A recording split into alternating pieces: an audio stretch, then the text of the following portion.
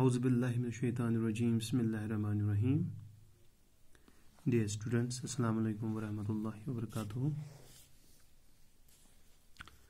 And now today is our lecture number 36, part 36, class 9th, subject mathematics, and our topic is steps of construction and justification for question number 2, exercise 10.2.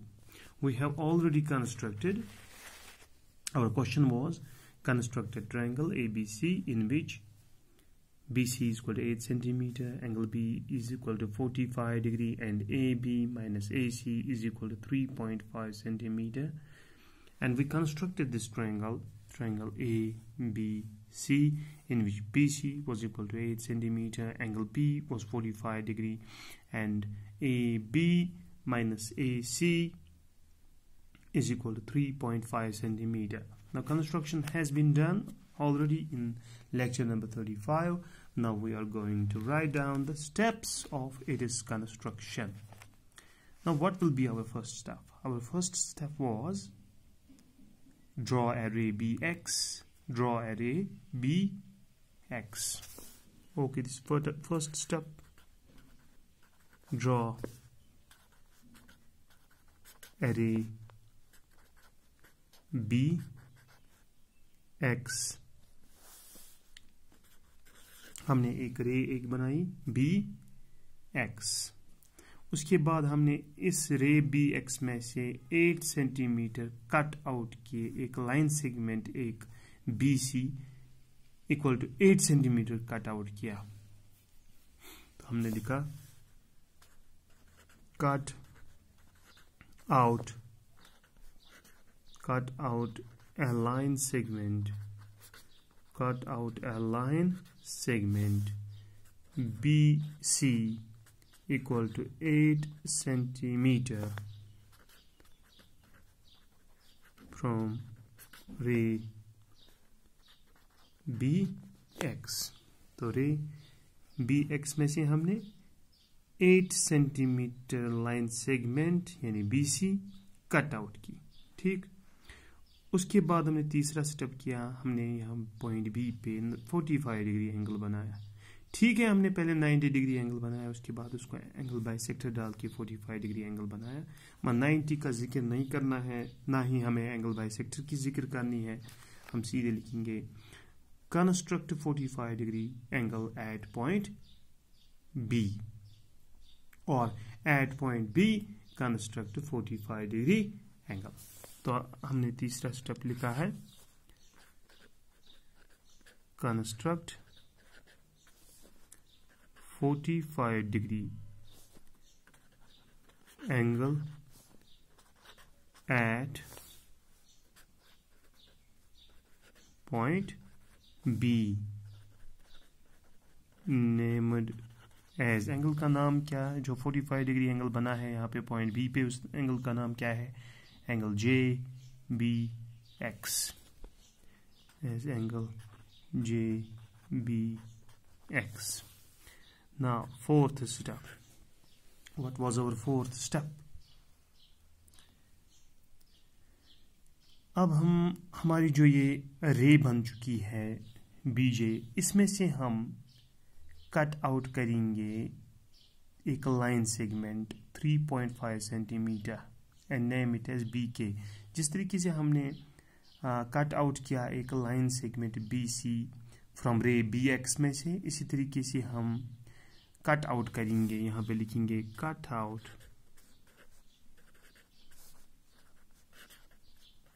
a line segment, cut out a line segment. यहाँ पे BC हमने cut out किया और यहाँ पे हमने BK cut out किया. Cut out a line segment BK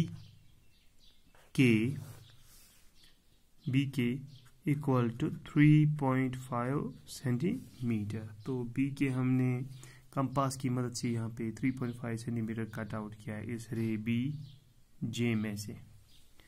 Cut out a line segment BK is equal to 3.5 centimeter from ray BJ.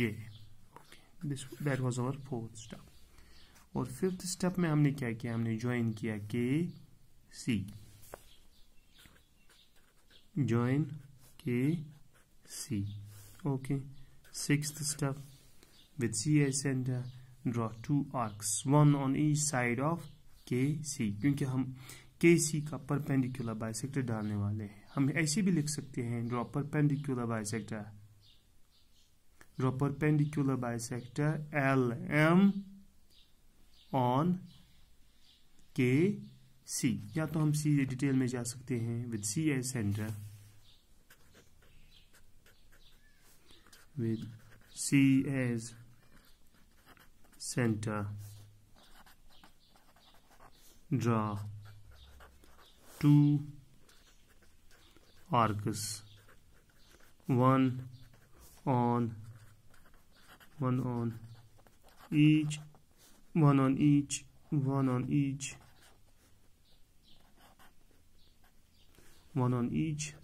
side of KC।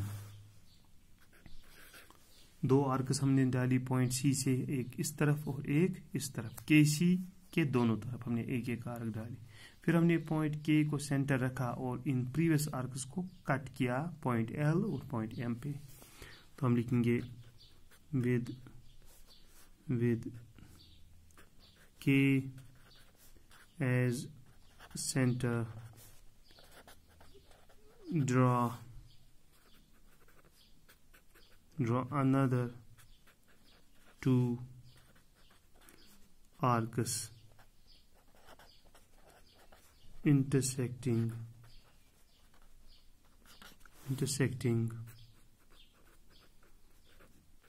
previous arcs at point L and point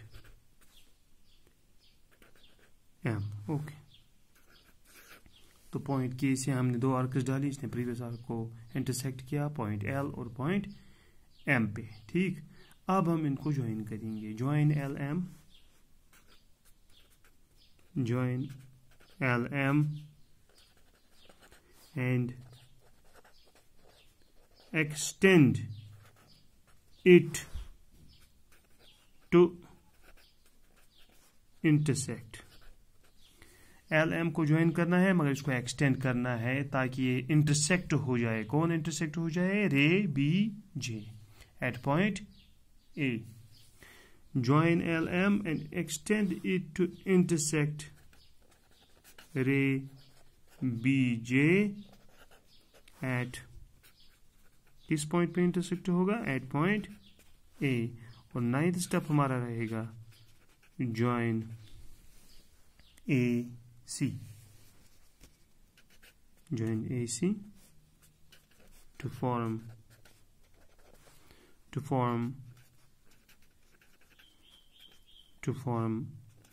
required triangle ABC।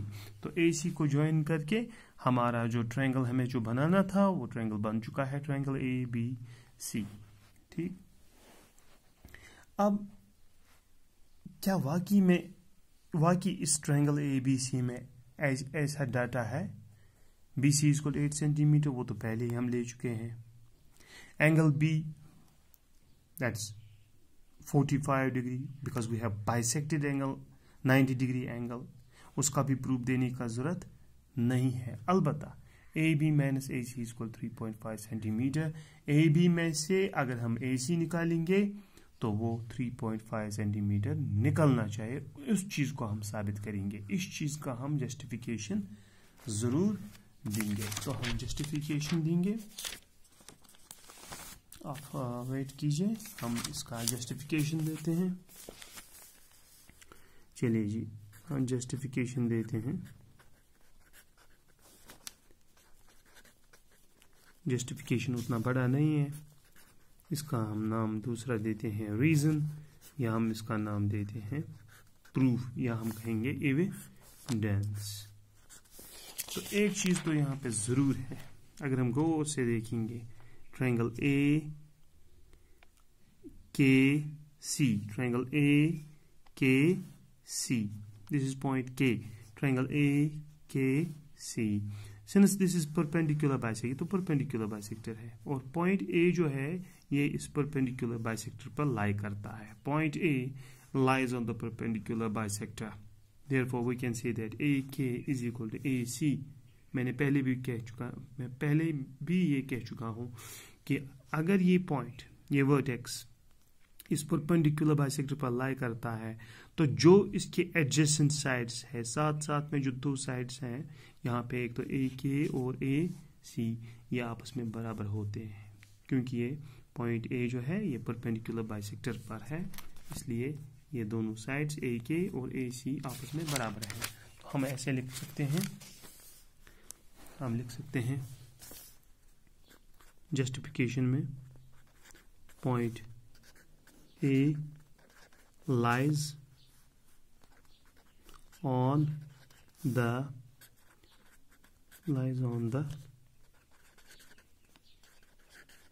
perpendicular bisector, है ना, perpendicular bisector of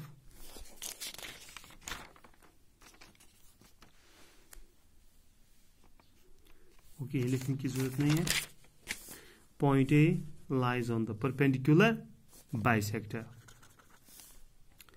तो हम कह सकते हैं therefore AK is equal to AC, है ना. तो ये दोनों साइड आपस में बराबर है, AK और AC आपस में बराबर है क्योंकि पॉइंट A परपेंडिकुलर बाइसेक्टर पर लाई करता है. तो हम लिख सकते हैं this is our equation first. तो गौर से अगर हम देखेंगे इस फिगर की तरफ, हमारे पास AB है ना, AB है. AB में से AK माइनस करेंगे, AB में से AK माइनस करेंगे, वहां पे BK बचेगा. AB हम लिखेंगे यहाँ पे, ये तो हमें पता है AB, ठीक. उसमें से माइनस करेंगे AB में से, इस लाइन सेगमेंट में से, ये जो लाइन सेगमेंट है इस AB में से AK माइनस करेंगे तो वहां पे BK बचेगा ना. चलिए AB में से AK माइनस करते हैं तो वहां पे BK बचता है. तो वहां पे क्या निकलता है, AB वापस लिखेंगे, ठीक. AB वापस लिख सकते हैं ना, AB वापस लिख सकते हैं. और AB जैसे ही हमने लिखा तो हमने माइनस AK लिखा है, AK यहाँ पे AB माइनस AK. मगर अगर आपको ध्यान होगा इक्वेशन फर्स्ट में हमने AK किसके बराबर रखा है, AC. तो AK के बदले हम यहाँ पे AC लगा सकते हैं इज इक्वल टू BK. और BK कितना है, BK तो हमने खुद एक कंपास से हमने इसकी लेंथ ली है 3.5 centimetre. So BK is equal to 3.5 centimetre. BK is equal to 3.5 centimetre. So AB minus AC, AB, this is one of the sides of this triangle, and AC is another side of this triangle, and they are different. That is AB minus AC is equal to 3.5 centimeter. Hence it is proved the difference between these two sides is 3.5 centimeter. यही हमें prove करना था और ये prove हो गया है. और इसका जस्टिफिकेशन बहुत ही आसान है. पॉइंट A जो है वो परपेंडिकुलर बाइसेक्टर पर है, अगर आप देख सकते हैं यहाँ पे पॉइंट A जो है वो परपेंडिकुलर बाइसेक्टर पे है, लिहाजा AK AC के बराबर है. ये हमने इक्वेशन फर्स्ट रखी है. उसके बाद मैं लिखता हूँ AB minus AK is equal to BK, ठीक. AB ऐसे ही रखेंगे, माइनस करेंगे AK के बदले हम AC लिख सकते हैं क्योंकि हमने इक्वेशन फर्स्ट रखी है. तो ये निकलेगा AB minus AC is equal to BK. मगर BK तो 3.5 सेंटीमीटर है, तो हमें लास्ट पे निकला है AB minus AC is equal 3.5 centimetre. तो इसकी जस्टिफिकेशन, ये इसका प्रूफ हो गया, इसका रीज़न हो गया. तो आज हमने एक तो steps of construction question number 2 exercise 10.2 इसके 9 स्टेप्स लिखे और इसके बाद हमने इसकी जस्टिफिकेशन दी जो कि बिल्कुल आसान है। उम्मीद है कि आप इसको प्रैक्टिस करेंगे। ठीक, तो फिलहाल आज के लिए इतना काफ़ी है। अब हम नेक्स्ट क्वेश्चन उठाएंगे, question number 3 exercise 10.2 question number 3 हम नए लेक्चर यानी लेक्चर नंबर 37 में उठाएंगे। ठीक, तो आज के लिए इतना काफ़ी है। शुक्रिया, थैंक यू वेरी मच।